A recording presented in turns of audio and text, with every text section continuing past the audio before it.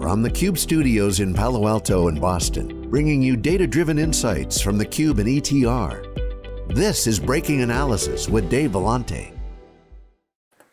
There are 4 A players in the IaaS/PaaS hyperscale cloud services space: AWS, Azure, Alibaba, and Alphabet. Pretty clever, huh? In our view, these 4 have the resources, the momentum, and stamina to outperform all others, virtually indefinitely. Now combined, we believe these companies will generate more than $115 billion in 2021 IaaS and PaaS revenue. That is a substantial chunk of market opportunity that is growing as a whole in the mid 30% range in 2021.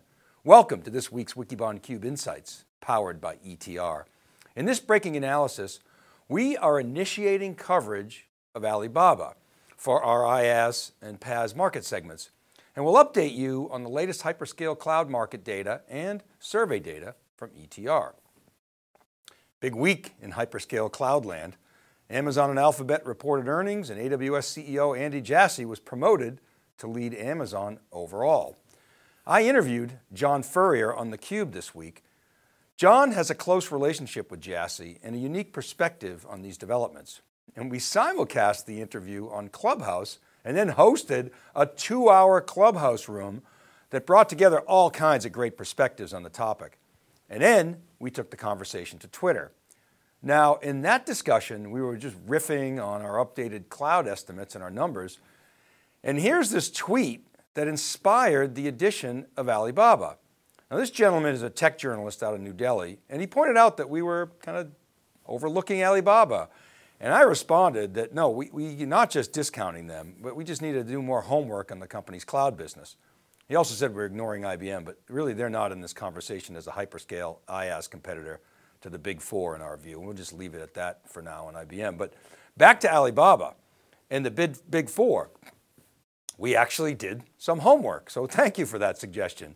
Now, this chart shows our updated IaaS figures and includes the full year 2020, which was pretty close to our Q4 projections. You know, the big change is we've added Alibaba in the mix. Now, these 4 companies last year accounted for $86 billion in revenue, and they grew at a 41% rate combined relative to 2019. Now, notably, Azure revenue for the first time is more than half of that of AWS's revenue, which of course hit over $45 billion. AWS's revenue over top 45 billion last year, which is just astounding. Alibaba, you'll note, is larger than Google Cloud, the Google Cloud Platform, I should say, GCP, at just over 8 billion for Alibaba. And the reason Baba is such a formidable competitor is because the vast majority of its revenue comes from China, inside that country. And the company, they do have plans to continue their international expansion. So we see Alibaba as a real force here. And their cloud business showed positive EBITDA for the first time in the history of the company last quarter. So that has people excited. Now, Google, as we've often reported, is far behind AWS and Azure despite its higher growth rates. Google's overall cloud business lost $5.6 billion in 2020, which has some people concerned. We, on the other hand, are thrilled because, as we've reported, in our view, Google needs to get its head out of its ads. Cloud is its future, and we're very excited about the company pouring investments into its cloud business. Look, with $120 billion essentially in the balance sheet, we can't think of a better use of its cash. Now, I want to stress that these figures are our best efforts to create an apples-to-apples comparison across all 4 clouds. Many people have asked about how much of these figures represent, for example, Microsoft's Office 365 or Google's G Suite, which by the way now is called Workspaces. And the answer is our intention is $0. These are our estimates of worldwide IaaS and PaaS revenue. You know, some have said we're too low, some have said we're too high. Hey, if you have better numbers, please share them. Happy to have a look. Now you may be asking, what are the drivers of these figures and the growth that we're showing here? Well, all 4 of these companies, of course, they're benefiting from an accelerated shift to digital as a result of COVID, but each one has other tailwinds. You know, for example, AWS, it's capitalizing on its large head start. It's created tremendous brand value. And as well, despite the fact that while we estimate that more than 75% of AWS revenue comes from compute and storage, AWS's feature and functional differentiation combined with its large ecosystem is very much a driving force of its growth. In the case of Azure, in addition to its captive software application estate, the company on its earnings call cited strong growth in its consumption-based business across all of its industries and customer segments. As we've said many times, Microsoft makes it really easy for customers to tap into Azure, and a true consumption pricing model with no minimums and cancel any time. Those kind of terms make it extremely attractive to experiment and get hooked. We certainly saw this with AWS over the years. Now for Google, its growth is being powered by its outstanding technology, and in particular, its prowess in AI and analytics. As well, we suspect that much of the losses in Google Cloud are coming from large go-to-market investments for Google Cloud Platform, and they're paying growth dividends. Now, as Tim Crawford said on Twitter, $6 billion, that's not too shabby. Also, Google cited wins at Wayfair and Etsy that Google's putting forth, in our view, to signal that many retailers, they might be reluctant to do business with Amazon, who is of course a big retail competitor. These are two high profile names. We'd like to see more in future quarters and likely will. Now let's give you another view of this data and paint a picture of how the pie is being carved out in the market. Actually, we'll use bars because my millennial sounding boards, they hate pie charts, and I like to pay attention to these emerging voices. At any rate, amongst these four, AWS has more than half of the market. AWS and Azure are well ahead of the rest, and we think will continue to hold serve for quite some time. Now, while we're impressed with Alibaba, they're currently constrained to doing business mostly in China, and we think it'll take many years for Baba and GCP to close that gap on the two leaders, if they'll ever even get there. Now, let's take a look at what the customers are saying within the ETR survey data. The chart that we're showing here, this is XY chart that we show all the time. It's got net score or spending momentum on the vertical axis and market share or the pervasiveness in the data sets in the survey on the horizontal axis. Now in the upper right, you can see the net scores and the number of mentions for each company and the detail behind this data. And what we've done here is cut the January survey data of 1,262 respondents. You can see that in the filtered end there on the left. And we've filtered the data by cloud, meaning the respondents are answering about the company's cloud computing offerings only. So we're filtering out any of the non-cloud spend. That's a nice little capability of the ETR platform. Azure is really quite amazing to us. It's got a net score of 72.6%, and that's across 572 responses out of the 1262. AWS is the next most pervasive in the data set with 492 shared accounts and a net score of 57.1%. Now, you may be wondering, well, why is Azure bigger in the data set than AWS when we just told you that the opposite is the case in the market in the previous slide? And the answer is, this is a survey, and there's a lot of Microsoft out there. They're everywhere. And I have no doubt that the respondents' notion of cloud doesn't directly map into our IaaS and Paas views of the world. But the trends are clear and consistent. Amazon and Azure, they dominate in this market space. Now for context, we've included functions in the form of AWS Lambda, Azure Functions, and Google Cloud Functions because as you can see, there's a lot of spending momentum in these capabilities and these services. You'll also note that we've added Alibaba to this chart. It's got a respectable 63.6% net score, but there are only 11 shared responses in the data, so don't go into the bank on these numbers. But look, 11 data points, we'll take it. It's better than 0 data points. We've also added VMware Cloud on AWS in this chart, and you can see that that capability, that service, that has the momentum, and you can see those ones that we've highlighted above the 40% red dotted line. That's where the real action in the market is. So all of those offerings have very strong or strong spending velocity in the ETR data set. Now, for context, we've put Oracle and IBM in the chart. And you can see they both have, they got a decent presence in the data set. They have 132 mentions and 81 responses respectively. So Oracle, they've got a positive net score of 16.7%, and IBM is in a negative 6.2%. Now remember, this is for their cloud offerings as the respondents in the data set see them. So what does this mean? It says that among the 132 survey respondents answering that they use Oracle Cloud, 16.7% more customers are spending more on Oracle's cloud than are spending less. In the case of IBM, it says more customers are spending less than spending more. Both companies are in the red zone and show far less momentum than the leaders. Look, I've said many times that the good news is that Oracle and IBM at least have clouds, but they're not direct competitors of the big four in our view. They're just not. They have a large software business and they can migrate their customers to their respective clouds and market hybrid cloud services. Their definition of cloud is most certainly different than that of AWS, which is fine, but both companies use what I call a kitchen sink method of reporting their cloud business. Oracle includes cloud and license support, often with revenue recognition at the time of contract with a term that's renewable, and it also includes on-prem fees for things like database and middleware, and if you want to call that cloud, fine.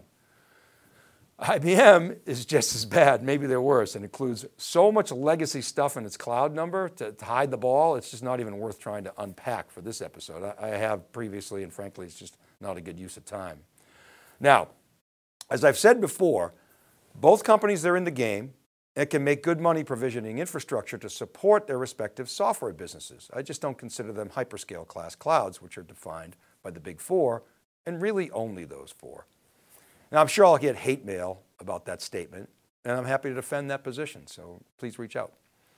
Okay, but one other important thing that we want to discuss is something that came up this week in our Twitter conversation. Here's a tweet from Matt Baker, who heads strategic planning for Dell. He was responding to someone who commented on our cloud data, basically saying that with all that cloud revenue, who took the hit? Which pockets did it come out of? And Matt was saying, look, it's coming out of customer pockets, but can we please end this zero-sum game narrative? In other words, it's not a dollar for cloud. That doesn't translate into a lost dollar from on-prem for the legacy companies. So let's take a look at that. So first, I would agree with Matt Baker. It's not a one-for-one swap of spend, but there's definitely been an impact. And here's some data from ETR that can maybe give us some insight here. What this chart shows is a cut of 915 hyperscale cloud accounts. So within those big four. And within those accounts, we show the spending velocity or net score cut within further sectors representative of these on-prem players. So servers, storage, and networking. So we cut the data on those three segments. And we're looking here at VMware, Cisco, Dell, HPE, and IBM for 2020 and into 2021. It's kind of an interesting picture. It shows the net scores for the January of 20, April, July, and October 20 surveys, and the January 21 surveys. Now, all the on-prem players, they were of course impacted by COVID. IBM seems to be that counter trend line. Not that they weren't impacted, but they have this notable mainframe cycle thing going on. And they're in a down cycle now, so it's kind of opposite of the other guys in terms of the survey momentum. And you can see pretty much all the others are showing upticks headed into 2021. Cisco, kind of flattish, but stable and held up a bit. So to Matt Baker's point, despite the 35% or so growth expected for the big four in 2021, the on-prem leaders are showing some signs of positive spending momentum. So let's dig into this a little bit further, because we're not saying cloud hasn't hurt on-prem spending. Of course it has.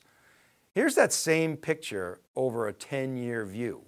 So you're seeing this long, slow decline occur, and it's no surprise. If you think about the prevailing model for servers, storage, and networking, on-prem in particular, servers have been perpetually underutilized, even with virtualization. With the exception of like backup jobs, there aren't many workloads that can max out server utilization. So we kept buying more servers to give us performance headroom and ran at 20 to 30% utilization, on a good day. Yes, I know some folks can get up over 50%, but generally speaking, servers are well underutilized. And storage, my gosh, it's kind of the same story, maybe even worse, because for years it was powered by a mechanical system. So more spindles were required to gain performance, lots of copying going on, lots of pre-flash waste.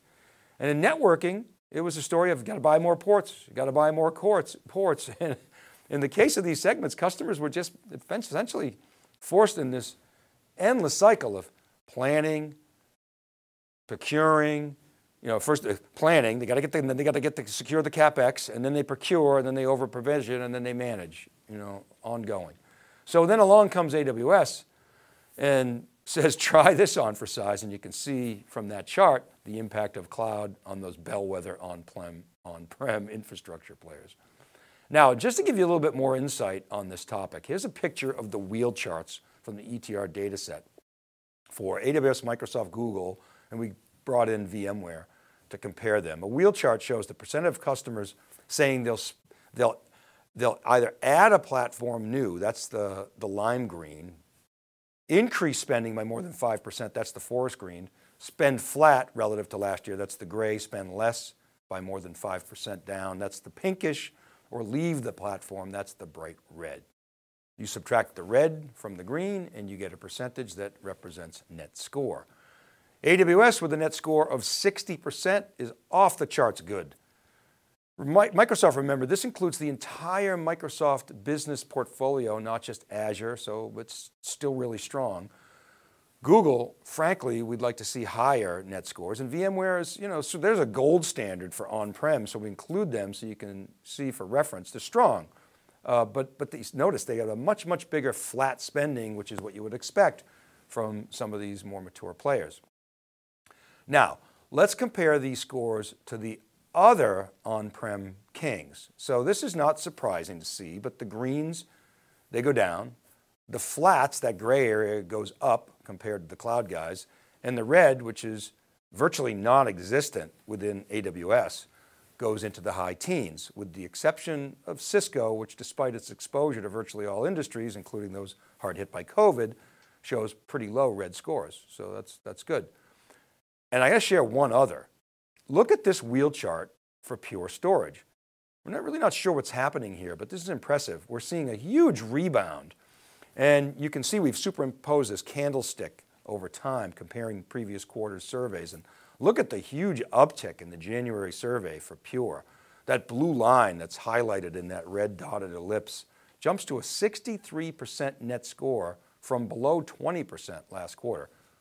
We'll see. I've never seen that kind of uptick before for an established company. And maybe it's pent-up demand or some other anomaly in the data. We'll find out when Pure reports in 2021, because remember, these are forward-looking surveys. But the point is, you still see action going on in hybrid and on-prem, and despite the freight train that is cloud coming at the legacy players. Not that Pure is legacy, but it's no longer a lanky teenager. And I think the bottom line, coming back to Matt Baker's point, is there are opportunities that the on-prem players can pursue in hybrid and multi-cloud. And we've talked about this a lot, where you're building an abstraction layer on top of the hyperscale clouds and letting them build out their data center presence worldwide, spend on CapEx, they're going to outspend everybody. And these guys, these on-prem and hybrid and multi-cloud folks, they're going to have to add value on top of that. They have to move fast. No doubt they'll be acquiring startups to make that happen. They're going to have to put forth a value proposition and execute on that in a way that adds clear value above and beyond what the hyperscalers are going to do. Now the challenge is picking those right spots, moving fast enough, and balancing Wall Street promises with innovation. There's that same old dilemma.